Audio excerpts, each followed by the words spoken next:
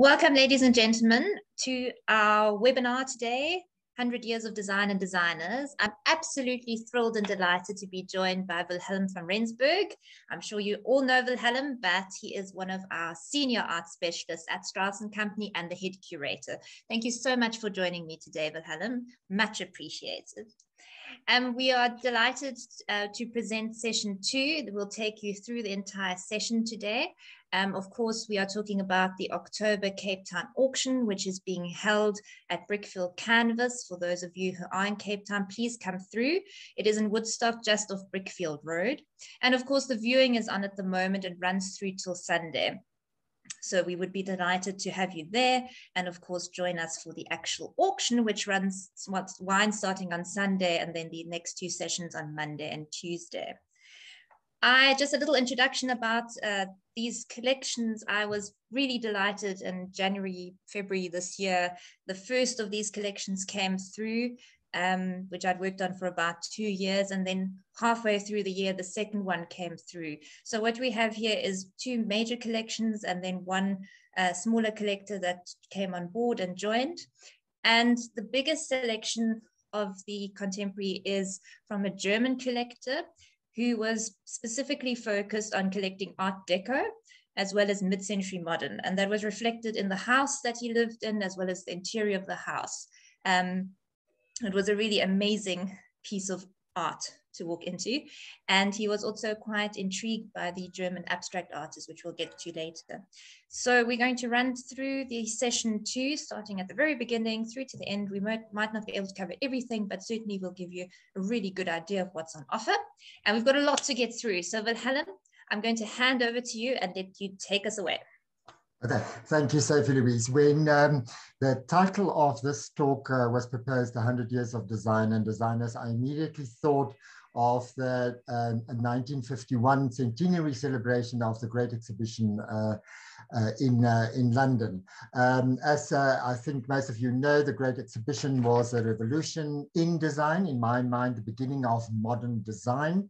On the left, you're looking at Joseph Paxton's Crystal Palace of 1851, and at the same time, also a revolution in fine art, this time in Paris in 1863 with the Salon de Refusé.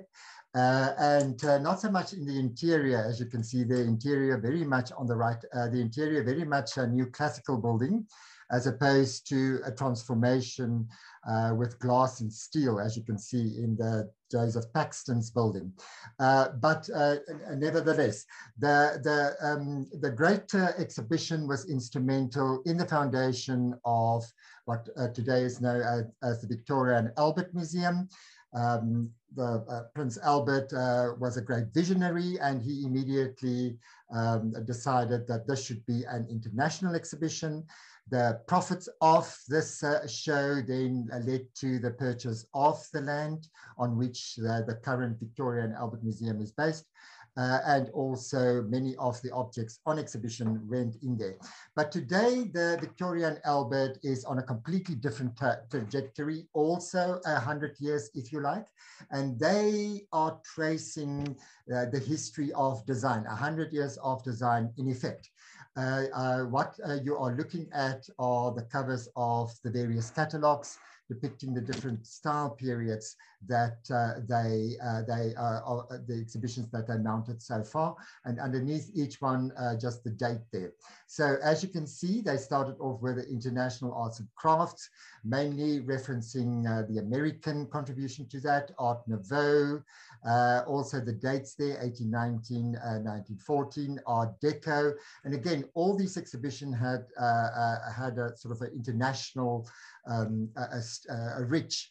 The Art Deco one, for instance, had a neat chapter on South African Art Deco, and I was quite taken by surprise with some of the examples there. Modernism, many examples of Russian modernism, for instance, Cold War modern, 1945 to 1970, a lot of Eastern European examples, and the last one in the series, postmodernism, 1970 to 1990, 2011. So Sophie-Louise and I are going to give you another 100 years, and we're going to start off with a selection of Art Deco furniture. Here you're looking at an André Fréchette Palisandre cabinet.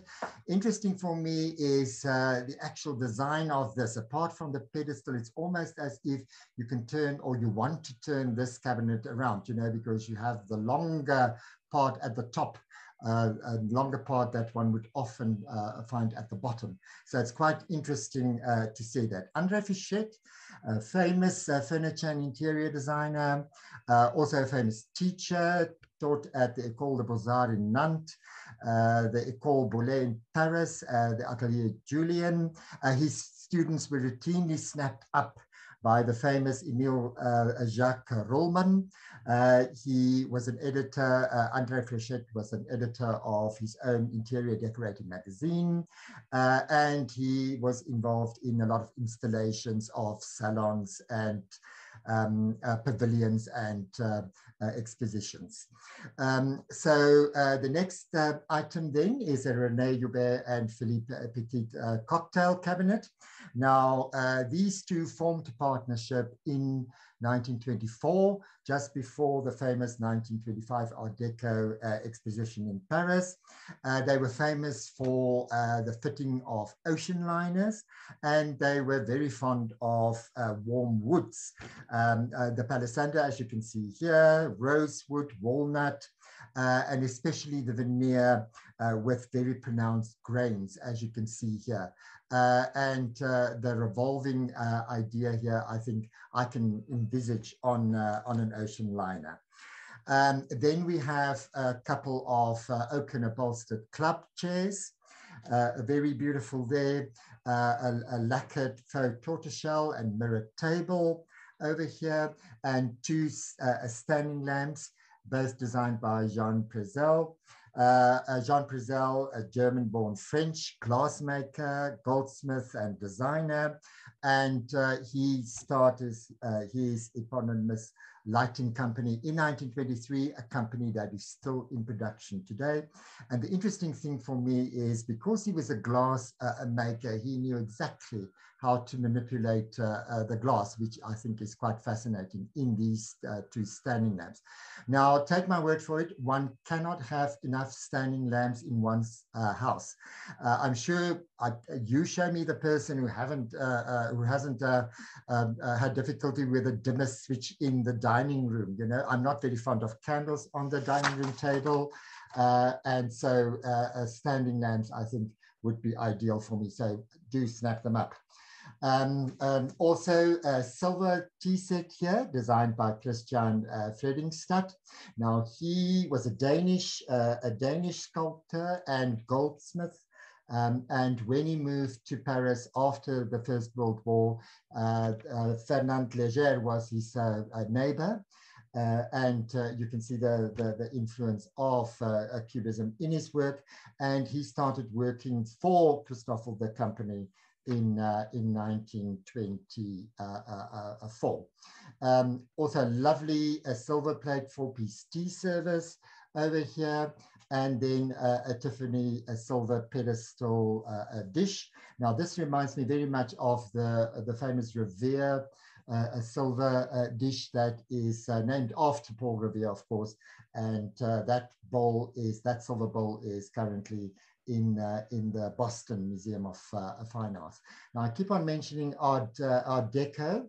I think the turning point for Art Deco, as you could see from the dates there, it started around about 1910 up to the late 1930s. But the turning point was certainly this exhibition in 1925. You're looking at the poster on the left-hand side, and how's that catalogue resonate?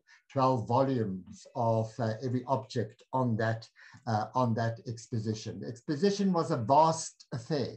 It was a little village with various pavilions, French designers, and of course, the rest of the world all joining in. And you're looking at sort of like a whole boulevard full of these. And I'm just showing you 4 examples of the French pavilions there. The one at the bottom right is important because in that pavilion, the Hotel de Collection, one of the rooms were furnished by the famous Emile Jacques Rollman. And the point I want to make here by showing you all of these is that if and when you buy all these lovely examples of Art Deco, you need not turn it into a museum. This would be a museum. You can rather do something with your Art Deco furniture, as what Stephen Greenberg did in his Fifth Avenue apartment in New York. Now, just imagine you buying that table I mentioned earlier on. You could position it against the window here. Look at the use of color, the deep burgundy there, the pinkish matte there. And when you're behind the desk and you're looking out to the rest of the study, there you can place your wonderful oak armchairs. For instance, I'm sure you want to look at what the rest of his apartment looks like. And there you can place your lovely cabinet over there. This is the other side of the dining room. And this is from the outside behind those screens that you see over here. And you can still see the cabinet there. So a fresh look at what you can do with your wonderful collection of newly acquired Art Deco furniture. I'm going to stop there and I'm going to hand over to Sophie-Louise.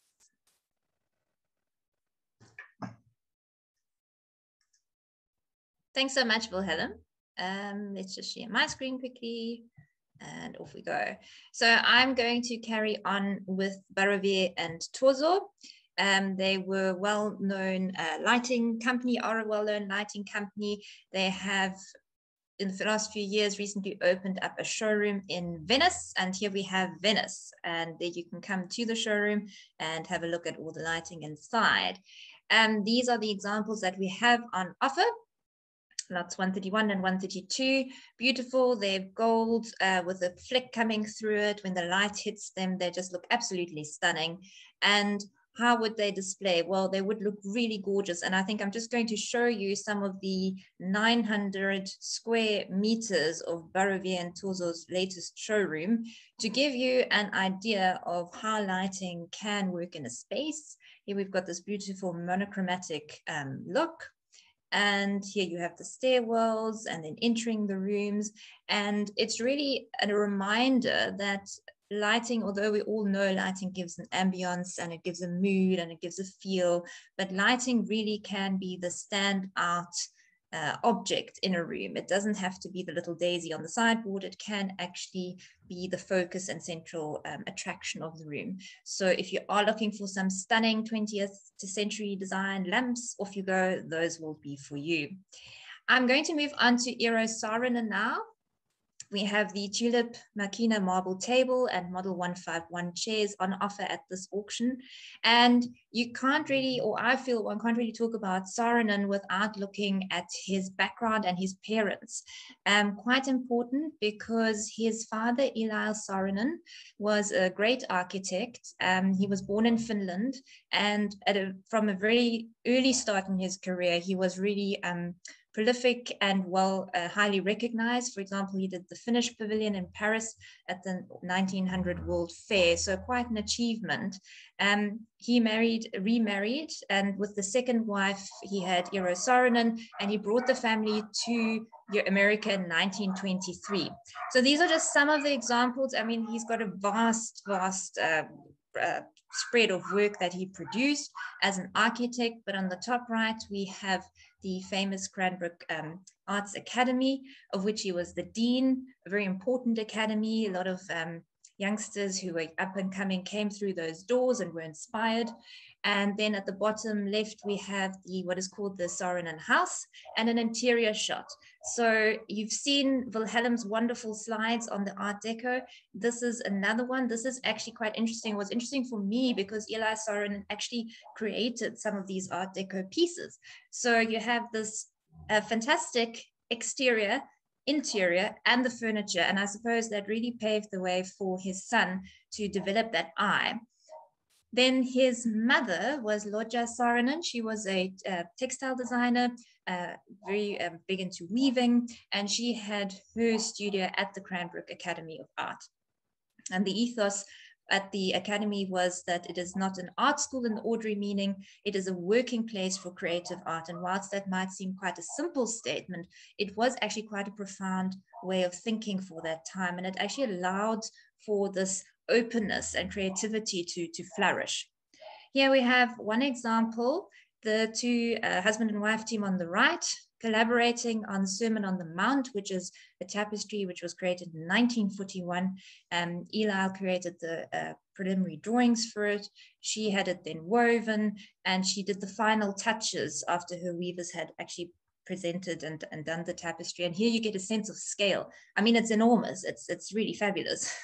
This dwarfed little person and this massive piece of weaving, and just incredible. And interesting enough, was also put into a church that Eli had actually had been the architect on. At the Academy of Arts, the young Charles Eames was one of the pupils.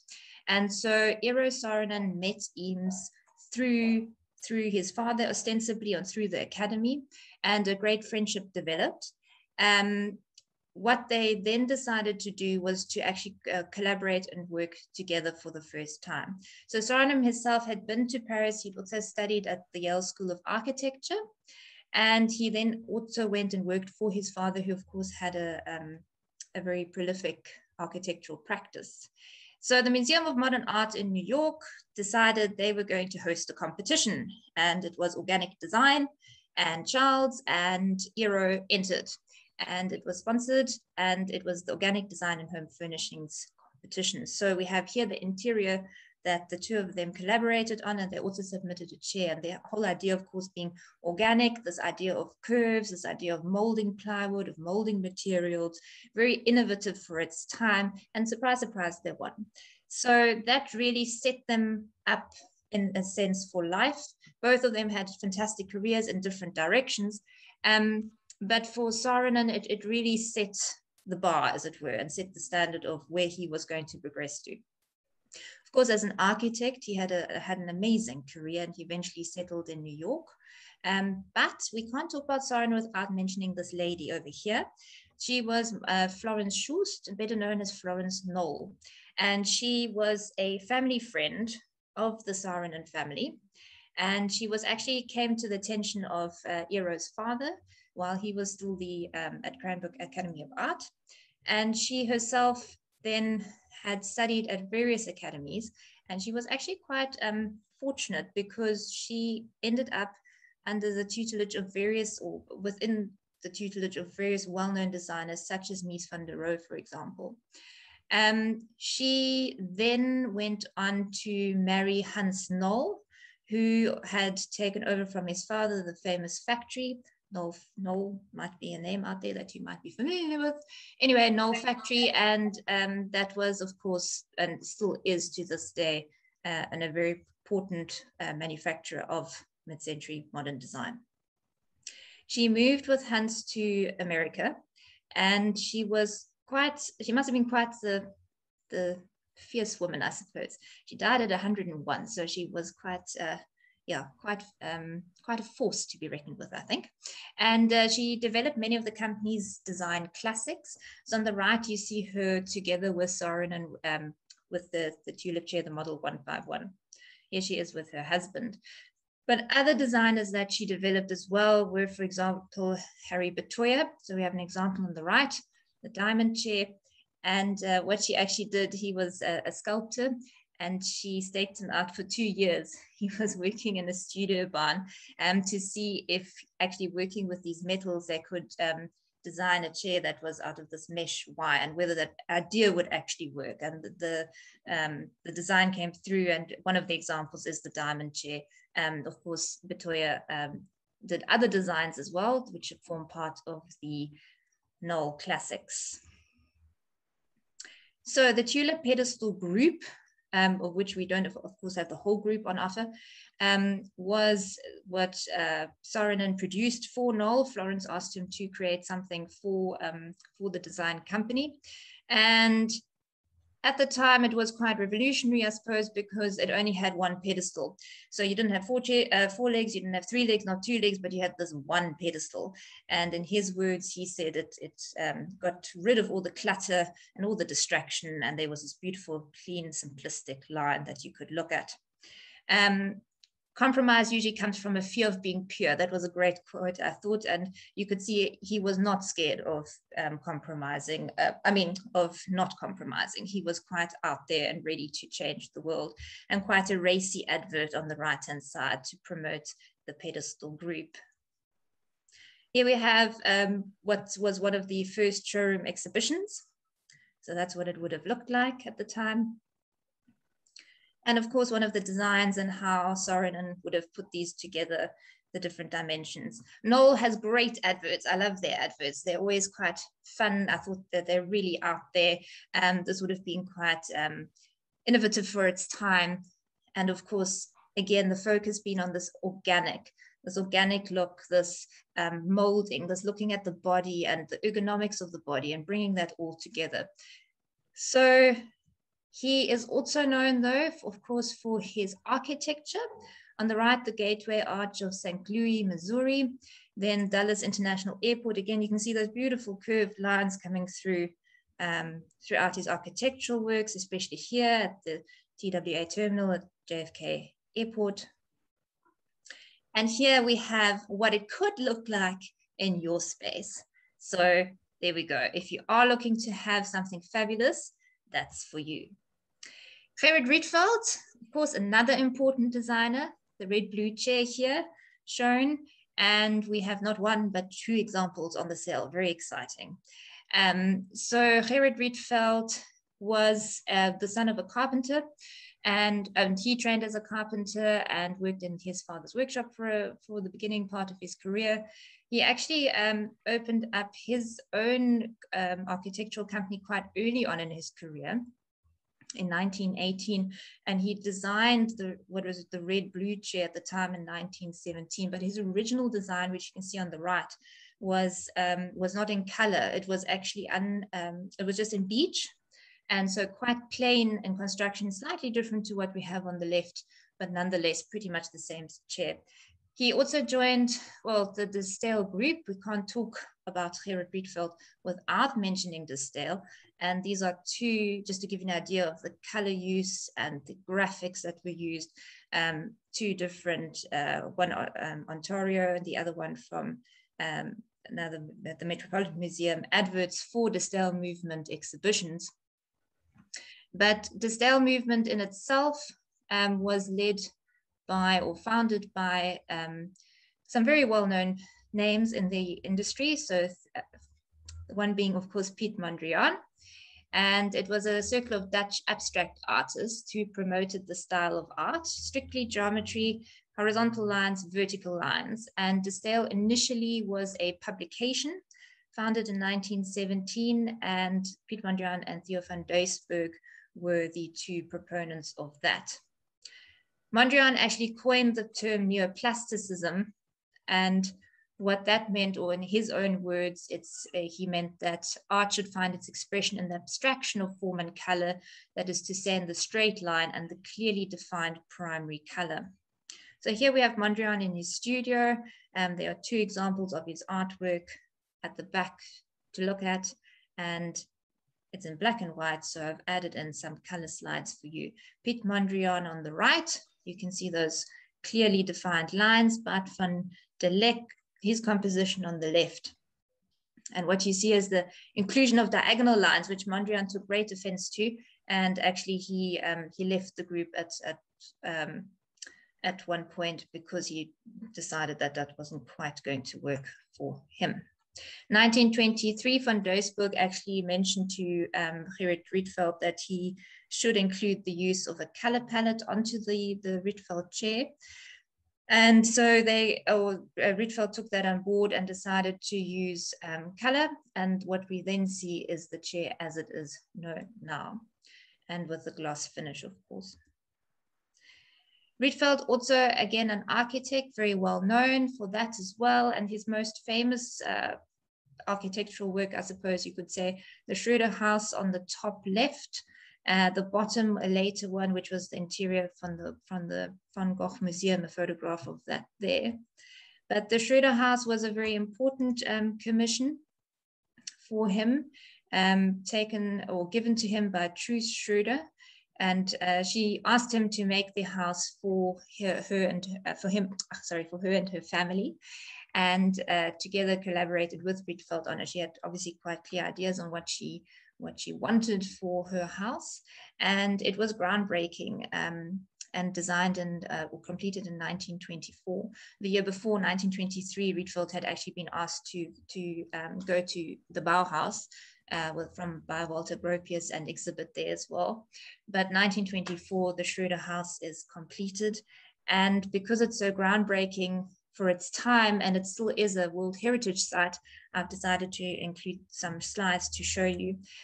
What's interesting to note is that the upper level, there are no walls apparently. The walls, it's sliding partitions, so that allows for a reconfiguration of the room as and when it suited the owner. So here we have some interior shots. You can see very straight verticals, horizontals. Well, they're always straight, aren't they? Verticals and horizontals as we were. And what I quite like is how the exterior is allowed to also come through into the interior through those lovely windows. Those strong, bold colors coming through. You can actually see here the back of the Rietveld chair. If you look quite closely on your right, blues, yellows, reds, blacks, whites. Of course, the style being very much focused on primary colors. Here, side view for the Rietveld chair that you can see, and it really fits into that whole geometric blocking of color, as it were. Another shot of the staircase. And here we have what appears to be a bedroom in the left-hand corner. And of course, Rietveld, being Rietveld, there have been numerous exhibitions and awards that were awarded to him during his lifetime as well as afterwards. And so he remains one of the real greats, one of them being at the Vitra Design Museum, of course, where he is included. How did this spill over and affect other global icons? Well, it went over into fashion. I think the bottom left is Yves Saint Laurent. On the catwalk, we've got on the top right, we've got architectural pieces with that block of color coming through. And Villa Mondrian, I don't know if it works for you, but Vasily Kloiken designed that. Very intense, but for the car lovers, he had a car made as well. So if you want to style, you can have the style. But we have both chairs on offer for you. Another interesting designer that we have is Sori Yanagi, Japanese. Very unusual to have his design on an auction, and to the right of him is the classic butterfly chair. He was a trailblazer in Japan, born in 1915, and to a father called Suetsu Yanagi. Very important because a little bit like Eero Saarinen, that influenced his life quite extensively and his output. So Suetsu Yanagi was the founder of the idea of Minge, which was looking to craftsmen, because it was so prolific, they were normally anonymous, and the idea of using your hands to design things. So very much moving away from Gerrit Rietveld, who was looking to mass produce, how to get furniture out there, and away from this idea of using your hands and the individual coming through, as it were. Sori Yanagi studied at the Tokyo Arts Academy, and that's where he came into contact with this gentleman called Takehiko Mitsutani. Mitsutani had just come back from Germany. He was the first Japanese allowed to study at the Bauhaus, so quite important at the time, and an artworks of or representation of what he produced, having studied at the Bauhaus. What he brought back with him to his students in Tokyo was, of course, the Bauhaus ideals and ideas, and the work of Le Corbusier, and that was going to become quite an influence on Yanagi. He was quite fascinated with this idea of how Corbusier was working. Charlotte Perriand, interestingly enough, went to Japan as well in the 1940s, and Sori Yanagi became her personal assistant, and he actually showed her around, and she became very influenced and fascinated with this idea of Minge and this use of the traditional versus the industrial machine-made look. And it did influence her work. She came back and did an exhibition, and this is I just included this slide because I know Wilhelm will talk about the rest, but this is the same chair as you'll see later on, but with the Minge touch to it with this textile woven fabric on top. Of course, as most designers, Otso Yanagi did not only look at furniture. I mean, I'm giving quite a brief overview, but that would have spilled over into, for example, teacups and ceramics and all sorts. In fact, his father created a teapot, which is still in production today. But the problem for Yanagi at the time was he'd come up with this idea of this butterfly wings that he wanted to create and put into this chair, but how to make it work. And he wanted to keep it quite simple, which very much works with the idea of the Japanese and simplicity and the Chinese, if you look at all the ins and outs of that. So he had seen during World War II, or he'd come into contact with Eames's mass-produced molded plywood leg splints, which he'd created for injured servicemen. And that idea of using molded plywood took form and shape in his head. So at the time, there wasn't such a thing in Japan. So he went off to a man called Saburo Inoue at the National Institute of Design in Sendai, brought forward this idea, and together they went to Tendo Moko, which was the wood processing company at the time. And they kept refining this idea. And actually on the right-hand side, that part of the table is actually a design that Saburo Inoue later on did with Tendo Moko, using that idea of plywood. So after, it was about 3 years, eventually the butterfly chair came into fruition, and 1956 it came up on, it actually came into being. It was originally shown at the Matsuya department store, and 60 years later they did a revisit of that exhibition and brought the butterfly stool home, as it were. So here are just some slides showing the exhibition. It's a fabulous exhibition, and just if you look at how the chair is put together, it's really simple. It's 2 pieces, 1 bolt and some nuts, and that's what keeps everything together and supports the weight of the body. So quite a feat from a design point of view. And if you're thinking about, well, how does this little thing fit into my house? Well, there are 2 different examples. You can have it in a bathroom or a living room or any other way that you like. The last one I'm going to talk about is just briefly are these 2 Danish chairs. They are on offer as well, and I just have to mention them because they work with the whole idea of this molded look. They're quite lovely, and the Danes, of course, being important proponents of mid-century modern. So I'm going to now hand over back to Wilhelm. So let me stop sharing my screen, and back to you, Wilhelm.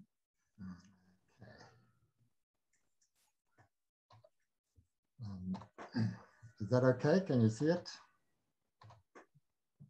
Yes, thank you. Okay, so you've heard Sophie-Louise introducing Charles Eames, studying with Saarinen, and we're very fortunate to have 2 sets of his famous lounge chair and ottoman on sale.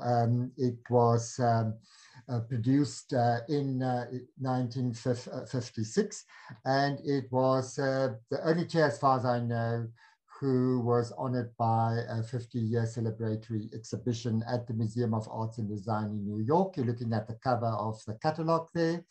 And Roberta Smith, the foremost art critic, had this to say: Charles Eames cited the English club chair as an inspiration and famously said he was after a chair with a warm, receptive look of a well-used first baseman's mitt.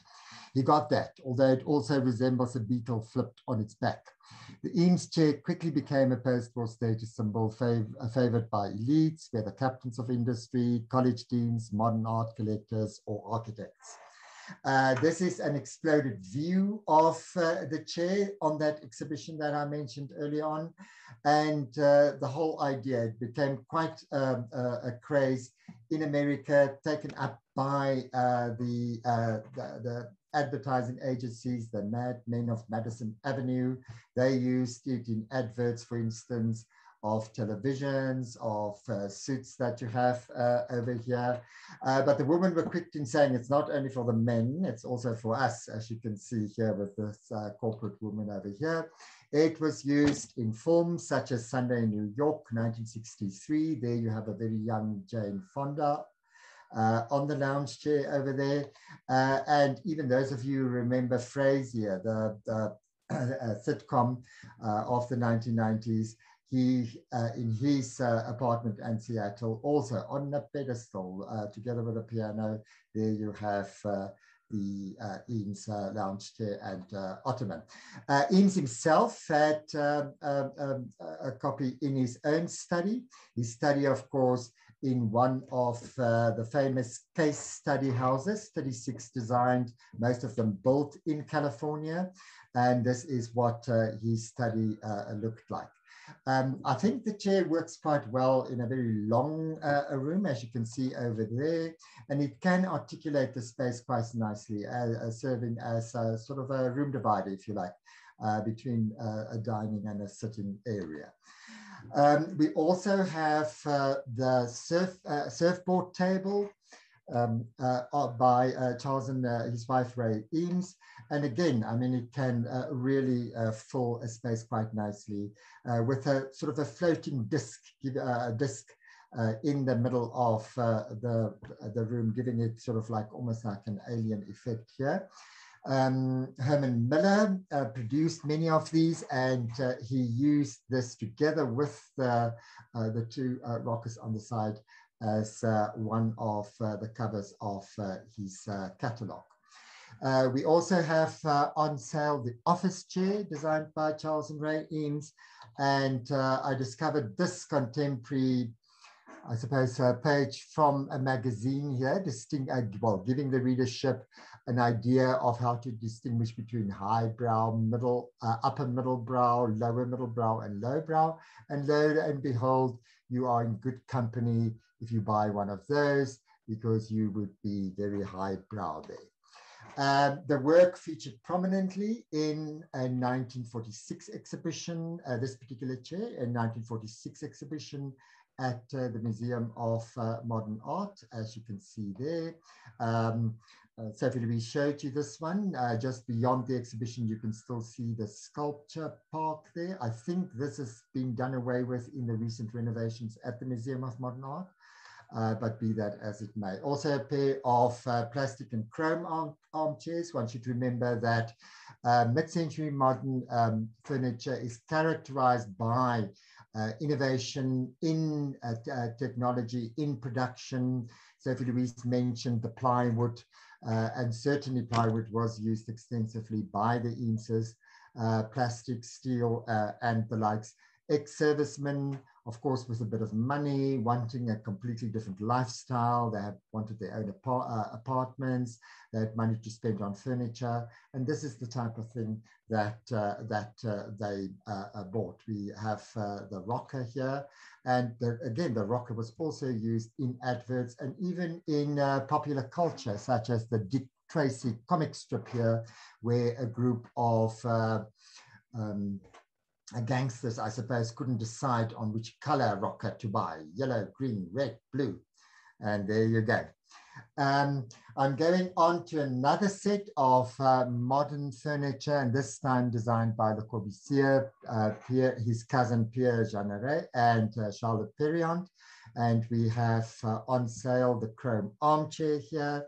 We have the chaise lounge and the leather chrome two-seaters, two of them, as well as black leather armchairs here. Now, Le Corbusier thought about that. He conceptualized that as early, these pieces as early as 1925 in one of his writings, where he defined 3 different types of furniture. Type needs, type furniture, and human limb objects. I'm sure you're all familiar with his theory that design of any kind, architecture, furniture, must be based on the dimension of the human body, and human limb objects he defines as extensions of our limbs and adapted to human functions that are type needs and type functions, therefore type objects and type furniture. The human limb object is a docile servant. Listen to this. A good servant is discreet and self-effacing in order to leave his master free. Certainly works of arts are tools, beautiful tools, and long live the good taste manifested by choice, subtlety, proportion, and harmony. Now, I think that group of furniture was inspired by a commission they had. This was the Villa Roche that Le Corbusier designed, furnished on the left in typical Art Deco style. The owners wanted something new, and he and his team, his cousin Pierre and Charlotte Perriard, then said, give it over to us. And this is what they then came up with. You have another view there, and you can see the chaise lounge, the armchair, and the chair here. The works also featured prominently in their display rooms, such as you can see there, with other examples of Charlotte Perriard's work. The chaise lounge featured also prominently in Le Corbusier's famous Villa Savoy, as you can see here. This is another view. You can see of the same room. You can see the chaise lounge there, the armchair, and the other armchair over there. Again, in your house, I think it would look well in a fairly large room, double volume preferably. Look at the neutral walls, neutral floors. So quite beautiful. The armchair in a contemporary photograph here. And Sophie-Louise also mentioned the idea of color. These were Le Corbusier's favorite colors. And those of you who want the definitive book on his furniture, that is the one to buy. I'm showing you the cover on the right-hand side. But for these pieces, I would go with Charlotte Perriard's color scheme. This is one of her famous bookshelves. And look how beautiful your newly acquired pieces would look like with that type of color scheme. I'm going to stop there and then hand over to Sophie-Louise to continue. Okay, super. Thank you, Wilhelm. So I'm going to carry on here with Marcel Breuer. So Marcel Breuer, of course, another proponent of or student of the Bauhaus. He studied at the Bauhaus in Germany and graduated in 1924. He went on to teach at the Bauhaus, and he produced a number of works in his time, was very influenced by Le Corbusier, for example, and Mies van der Rohe, both of them being senior. And as Wilhelm has shown you, Le Corbusier well established by that time and an influential character in the design world, as it were. Lot 155 is one pair of Vasily chairs that we have on offer. This one is very special to me. They are signed on the backrest, and so signed pieces like that very rarely come to auction. So I'm very, very happy to have those. What was Marcel Breuer thinking of? Well, the idea of this molding, as you've seen with Le Corbusier as well, this molding of the steel. And apparently this came originally also and was influenced by the Adler Fahrrad, which is just that's the eagle bicycle, the German word for that. And Breuer took that idea and created this wonderful chair, which is the Vasily chair. So we have these geometric lines that are happening, very sharp lines, angular lines when you look at the backrest and the way the leather is positioned, and then this a lot of negative space or open space with around the chair. That was cutting edge at the time, and Breuer himself was actually said that out of all of his work, he thought that this was his most extreme work, both in its outward appearance and in the use of the materials. He said it is the least artistic, the most logical, the least cozy, and the most mechanical. And of course, we are looking back to that use of machines, of going back to mechanization. You're moving away from the era Saarinen with this beautiful, organic, lovely, cozy look, and into this very stark and abstract design that came through, and interesting how that then filtered through into his other designs. So we have, for example, the little I call them the B tables, B3s, I think they are, down here on the right hand side, the Vasily chair in the room setting, and this was actually in the Bauhaus, one of these, I think it was the student rooms or the master rooms, one of those rooms had that furniture in them.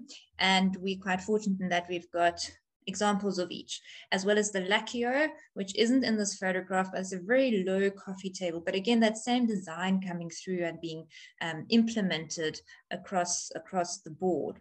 And that concept then being taken through into another design. Here we have, sorry, the outside of the Bauhaus, just in case you're wondering what that looked like, and into the Seska chair.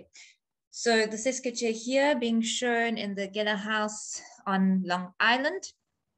It's a beautiful interior, and look how well those chairs fit there. And in the corner, in case you're wondering what they really look like, well, they do actually look like that. But again, that use of that tubular steel being molded and put into a shape, and again, that use of negative space almost, that cane looking seat and back, which you can look through and see through, and the body can actually just sit into it and go in. But very minimalist in its approach. Not the most comfortable looking chairs, but they actually are quite comfortable. I have sat in one, I must just let you know. So these were produced by Thonne. They actually have the Thonne label underneath. And that's quite interesting also because that ties back into Le Corbusier, for example, because right in the beginning of his career, when he was doing his industrial designs and interiors, and he hadn't quite gone into furniture yet, he used Thonne furniture to incorporate that into those interiors. So what I really love is how all these designers at some point overlap, influence, everything always melds together. You can always, if you're looking for a thread, you can always find a thread that you can take through between all of them. And then of course, Gavina being the other important manufacturer, and Gavina was bought over by Knoll later on. So the other little tables have the Gavina label underneath. But Breuer was not only known for his furniture, of course, he was also known as an architect. He started his own studio in New York and worked there until his passing. And this is the outside of what was the Whitney Museum of Modern Art and was reopened as the Met Breuer in 2016. And I love the photograph on the right because it's actually the window that you see so prominently on the side here or the front. And if you look on the interior, look at that beautiful geometric view you're getting, really abstract, but so engaging in a way, and an artwork in itself, actually, when you look at it. He was not keen on the natural light coming in. He preferred the fluorescent lights coming. So you have this Art Deco style lighting all the way through, which is quite amazing. It reminds me a little bit of the Baxter Theatre here in Cape Town. And then the sunken sculpture garden on the bottom level. But again, if you look at those curves, you can see all the designs coming through, but we have to move on. And so we have Mies van der Rohe, who was another important proponent of and contemporary as well to Le Corbusier at the time, very important figure also in terms of influencing Marcel Breuer. And if you look to the chair on the right that he's seated on, you can actually see the Seska chair almost in a way taking shape. So quite interesting to see how the influences come through, and the younger designers looking to the more established designers, taking those ideas and transforming them into something that is again radical and new for that time. And of course, I mean, these designs have stood the testimony of time. On the left-hand side, just an idea, if you're wanting to buy Barcelona chairs, we have them for you. If you're wanting a daybed, we have it for you. So here's an idea of what it could look like. You could have all of it and make it look fantastic in your room. Or house, should I say. So I'm going to stop sharing and hand over to you, Wilhelm. Back over to you.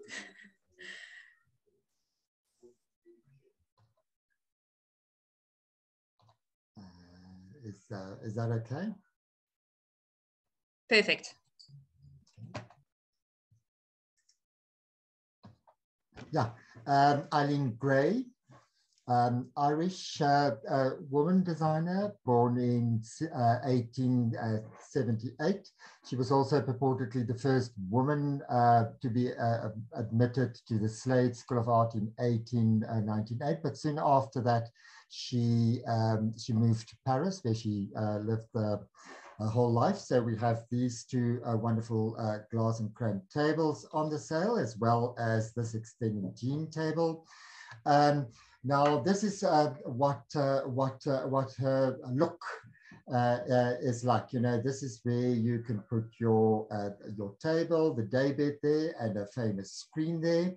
And she was also a mean architect. She built this for her and her partner on the French Riviera. And good friend Le Corbusier was, of course, very jealous because he had not yet built his famous Villa Savoy. And you can see echoes of that as well. This is what the house looks like today.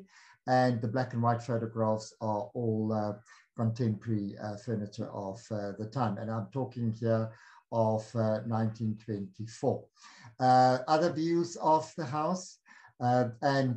Speaking of Le Corbusier, she was actually very angry when he did this mural for her. She considered him to be sort of a vandal. She vandalized her wonderful house, as you can see over there. And then a group of wonderful Charles Rennie Mackintosh furniture. Scottish design, well, architect first and foremost, forming a partnership with his three best friends, and then later on furnishing it with these pieces, such as the willow chair that you see over here, another table, a light with Mackintosh, but we couldn't find, this says now a label on it, so we think it is by Mackintosh, but not quite sure. We have the ladder back chair over there, and the piece de resistance, certainly this set of 8 black stained chairs and dining table together with a sideboard. Now these pieces were designed for the Glasgow School of Art. Those chairs, some people call them the tulip chairs, especially for the conference room of a director, as you can see there, but they also put singly in rooms such as that, also used in installations of exhibitions. The ladder back chair you can see here in a bedroom, the built-in cupboards, and the willow tree specifically designed for the director's office, the director of the Glasgow School of Art over there. I was intrigued with that sideboard because it reminded me very much of a writing table that you can see in this interior.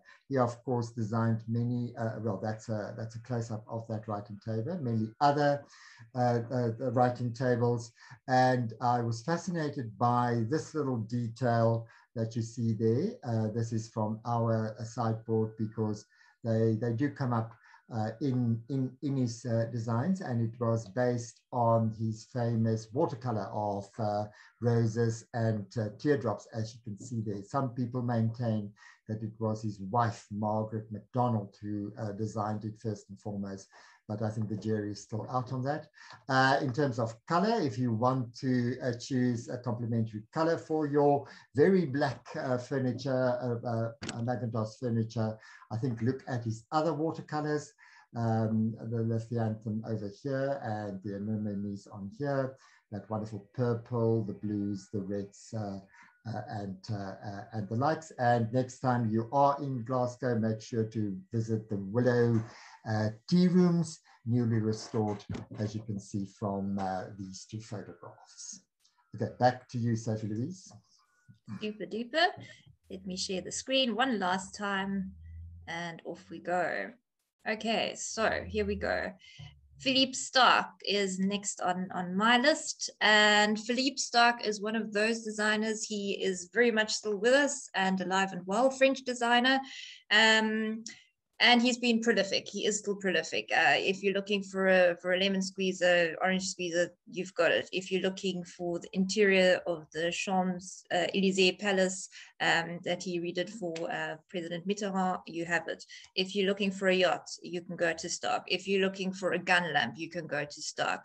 It's really, his output is incredible and very much in line with technology. He was one of the few who was invited to the Technology, Entertainment and Design conference, which included Bill Clinton and Richard Branson. So it gives you an idea of his output and the type of person he is and where his interests lie.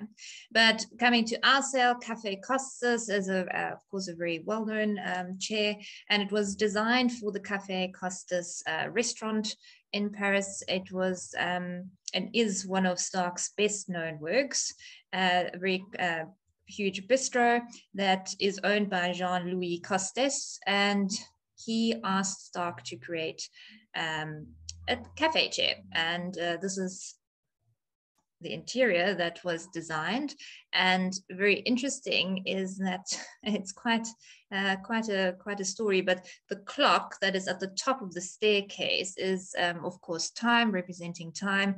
And Stark was quite taken with the idea of, as he put it, lovers kissing, but this idea of death being in the background.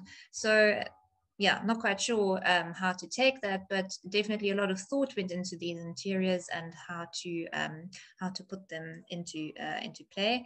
And about 4,000 people a day go apparently to the Café Costas, so very sought after. And you can sit on a 3-legged chair. So we've got them all. We've got 1 leg, we've got 2 legs, we've got 3 legs, and we've got 4 legs. So any legs you want, you can come to us. They are there. So here we have Café Costas, lot 136. And Stark also designed for a lighting company called Floss. So we have some examples. They are not by Stark, but we have some examples of Floss lighting on the sale as well. 2 on the left. The one is a very tubular. They're quite lovely actually. Very quiet, very calm, but they work lovely in any setting if you're looking to enhance the room mood. And then on the right, we have some carpets. So why do we have these carpets? Well, they belong to the one collector who was quite taken with German abstract artists, Carl Zeiss being an exponent of that. And he invited Carl Zeiss to come to South Africa, stay at his home and create these works. And then it became a collaborative event where these works were then actually printed onto wool and made into a carpet, and that's where Regalia Design Carpet Company came into play. So 3 different designs, very, very abstract, very graphic, and very bold colors again coming through there. And then just to finish off for us, we have Matteo Matico on sale as well, garden furniture. So there we have it. We did have the Antheo chairs on the, I think it was the last sale, that did extremely well. So if you missed those, here's another chance to have some Matico. We've got Charles Pollock, which is your office furniture. And then of course, we have the Action Roll Top Desk by Charles Eames with the Herman Miller stamp. And this would have been towards the end when the Eameses went into their office furniture collection or designing phase. Quite an important piece to have, so delighted to have that. It rolls back and you've got all these little compartments that you can fiddle with and hide things with. And if you leave a mess, you just roll the top over it again and there it looks neat and lovely for your guests to come into your study. And then 2 lovely little lamps on the side there as well. So that is all from us. And I'm going to stop sharing my screen. Oh dear, hang on, let's just do this, stop share. So if you are in Cape Town, please come through. The viewing, like I said, is at Brickfield Canvas, which is in Woodstock off Brickfield Road. If you do get stuck, just put it into your GPS, you'll find us, I'm sure, or phone us at Strauss & Company, we'll direct you. And the viewing runs till Sunday, and then of course these pieces come on auction and up for grabs on Monday, the 11th of October. So I'm going to thank you, Wilhelm. It's been a joy working with you. Always a pleasure to have you do these. And I think, well, I hope we've entertained everyone enough. And on that note, I'm going to say goodbye and thank you very much. And we'll see you all in the morning, maybe. Thank you for the invitation, Sophie-Louise. It's a pleasure. All right. Thanks very much, everyone, for joining. Bye-bye.